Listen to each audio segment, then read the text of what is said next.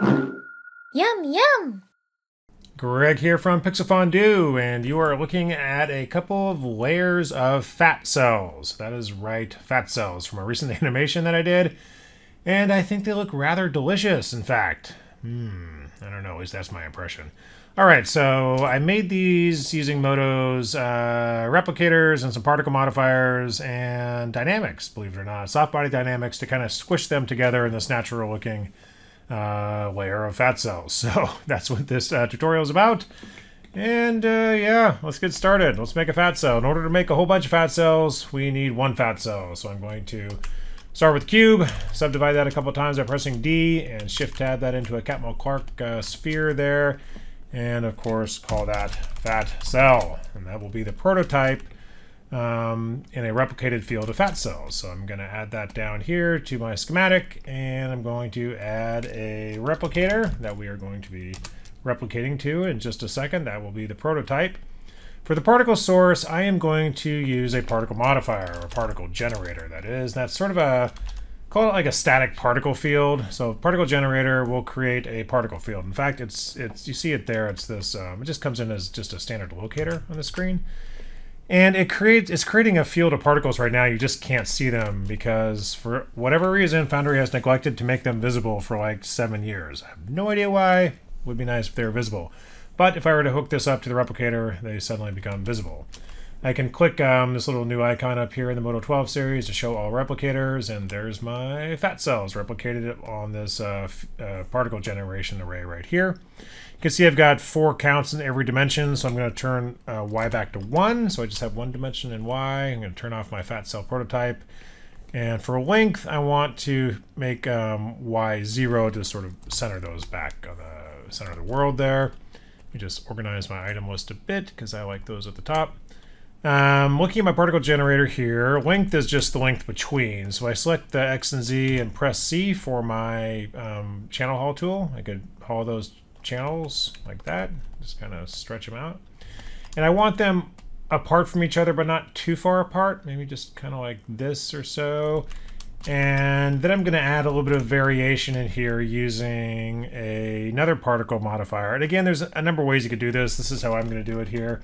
I'm going to do the random, if I can spell random right, random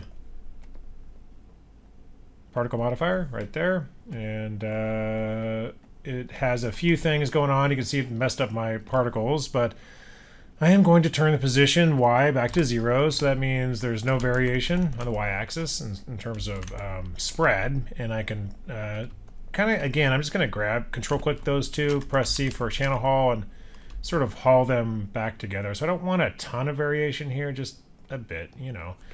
And same with scale. I'll turn on uniform scaling and do like, there's a couple ways to do this. So if I hit 15%, that's going to scale, 15% smaller than the prototype and 15% bigger. It's a little weird, but you see the range here, -100 to 100. So, at 0 is where the prototype is, so that's 15% smaller, hence the -100, and up to 15% bigger. If I just wanted 15% bigger, I would change that to 0. Now everything is up to 15% bigger, or other way around, I could do it up to 15% smaller, just so you know what's kind of going on here in terms of this range. Range channels here. That's how that works. You also have an apply channel if you haven't used this before, so you can actually animate this, which is kind of cool for other effects in case you ever want to come back in here and play with this stuff. You can even have a gradient where it will apply it along the particle ID there. So let me just ramp this up to something bigger so you can see it. So there you can see this range gradient here, but I'm actually not going to use any of those features. I am just going to apply to 100%, and so now we've got some slightly offset, slightly different sized fat cells there, and now we're going to squish them together in just a second. We've got one more thing to do. Now, there's a couple ways to do this. I could, freeze this replicator into a bunch of instances, and then convert all the instances into mesh items and run run the physics simulation on them.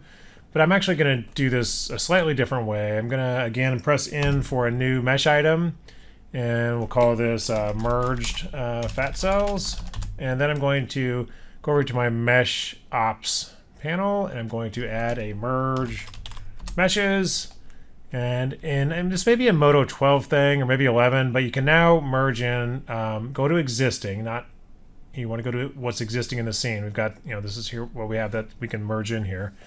I want to merge in the replicator. I think that's maybe a MODO 12 or 11 thing, but it's really cool. I could actually merge. So if I hide my replicator now, let me just hide them both. So there's my replicator. Turn it off. Here's my, replicator merged into just a regular item layer. So it's pretty sweet that I've got those replicated fat cells just as polygons now, or capital Clark surfaces, in just a single mesh item layer, and I can do what I want to with them now. And what I'm going to do really is just kind of keep it. I just want to keep this procedural, right? So if I make a change to the replicator or any of the particle random modifier or something like that, or change the size, that's gonna flow all the way back up to my merged cells. So there's a nice connection going here to my merge meshes, and so any changes I make are going to wind up in this mesh item here. So I'm going to right click and do freeze mesh operations. I'm going to duplicate and freeze because I want to run a particle simulation on these, or a physics simulation on these, but I do want to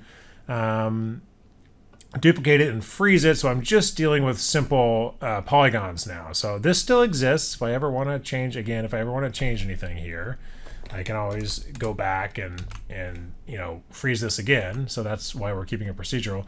But right now we're just going to deal with this item right here, these merged fat cells, and I'm just going to call them fat cells, and they're just polygons, right? So basically I've just collapsed everything down into a layer of these capital Clark surfaces. Next thing I'm going to do is right click and do this cool little function here in MODO where you can say unmerge mesh, and this will unmerge the mesh, create a new mesh item for every polygon island. So if I click that, all my fat cells here become, we'll go to item mode, multiple items. So I've got multiple items here, and I'm just going to Control G to group that into fat cells group, or groupo, because I like that typo. Okay, so for right now, I'm actually going to right click and whoops, I don't think I need all of these guys in my schematic at the moment. No. That's fine. I'll do this. This is fine. It's fine. It's fine. Okay, they could just hang out there. Back to the tutorial. So I've got them all as individual items now, and I want to run, make them into soft bodies so I can run my physics simulations. So I'm going to go over here, and I'm going to say this little bone joint icon is the setup tab, and I'm going to click that, go to dynamics, and I'm going to make all of these soft bodies. So they're all soft bodies now, and you can see my little dynamics there. You'll also notice that there's a dynamic tab here now with soft bodies active. And we're getting close. I do want to add a couple of adjust the solver a little bit. First, I'm going to turn off gravity. Do not need gravity for this one.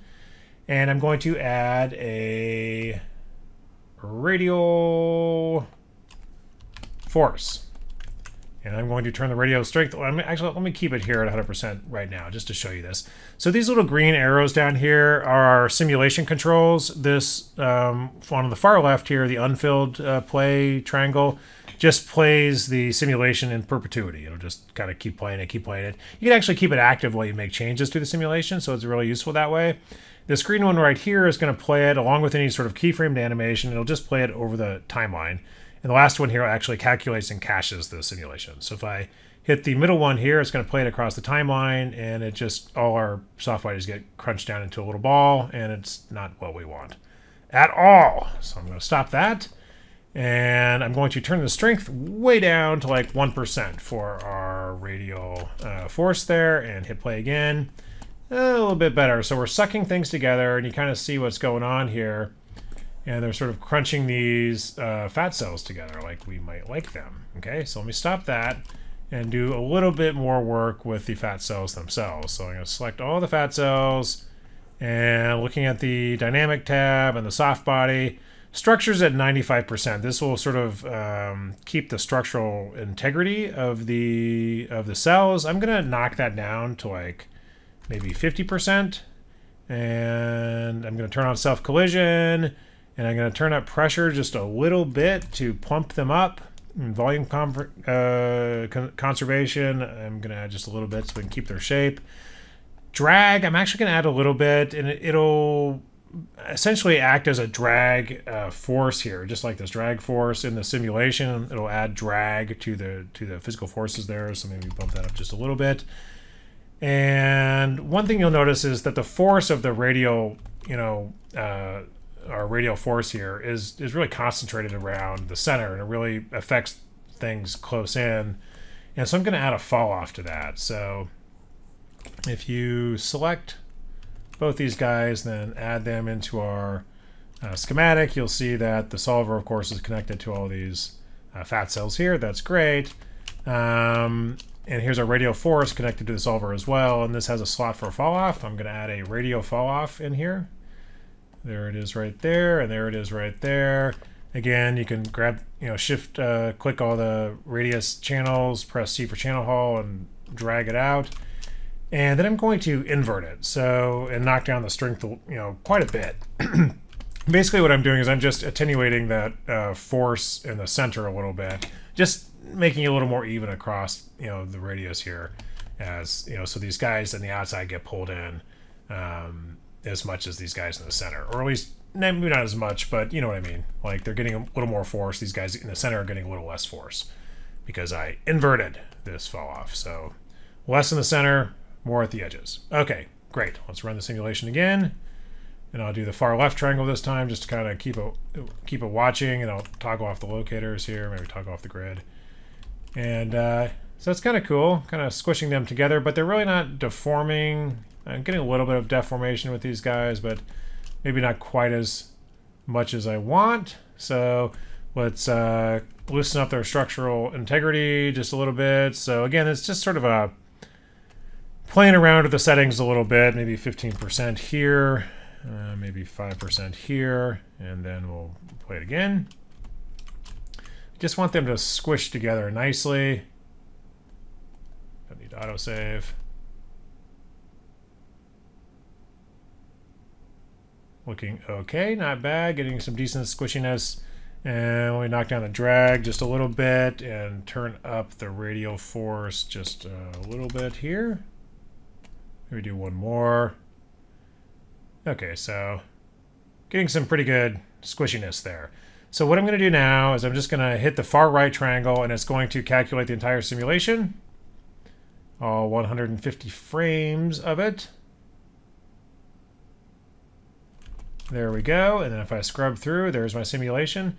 And then what I can do here is just kind of pick a frame that I like. I'm just sort of scrubbing through here. And so let's say I like this one. So I'm going to use this merge mesh trick again. So again, I'm going to create, just press N for a new mesh item, right? And then we're going to call it merge fat cells final, or something clever like that. Let me just drag it up here. And then we want to, of course, add the merge mesh op again. Merged meshes. And then we want to add some sources and click on fat cells, I believe.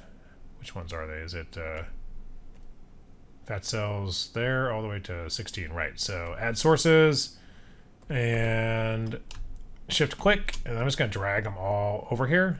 And there's all our sources are in there. Now if I actually hide the fat cells, you'll see just this single mesh item again. But it retains the cache dynamics. It's really pretty damn cool. Merge meshes. Sound like Trump. United States. Merge meshes. Very powerful mesh operation. Very powerful mesh op. Anyway, so I like frame 60 because that's my favorite one. And I'm going to go to freeze mesh operations. And again, duplicate and freeze, you can do that. So we hide the procedure one, and we've got just our final set of fat cell layer. How about that right here? And that's our fat cell layer, kind of all squished together. Then what you can do, what I did in the other one is I just sort of duplicated it and, you know, moved another one down here and spun it around. Of course, I had a lot more cells than the last one, but here you can see, like, getting that sort of variation right off from, you know, using some dynamics and mesh operations and things like that. Kind of looks like fat cells. Now you too can create this delicious fat cell sandwich. That's it. Yum, yum!